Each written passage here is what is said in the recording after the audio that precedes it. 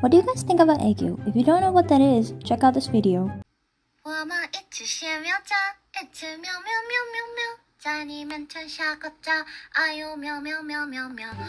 Okay, yikes, but believe it or not, if you hit the comment section, there are a lot of people saying, oh, you're so cute, that's so cute. But that was like 3 years ago when my main audience was from Asia, mainly Taiwan. My audience shifted a lot and now I have a lot of NA and EU audience. So if I do aegyo right now, most of my audience's reaction is like this. And that got me wonder, is aegyo an Asia thing?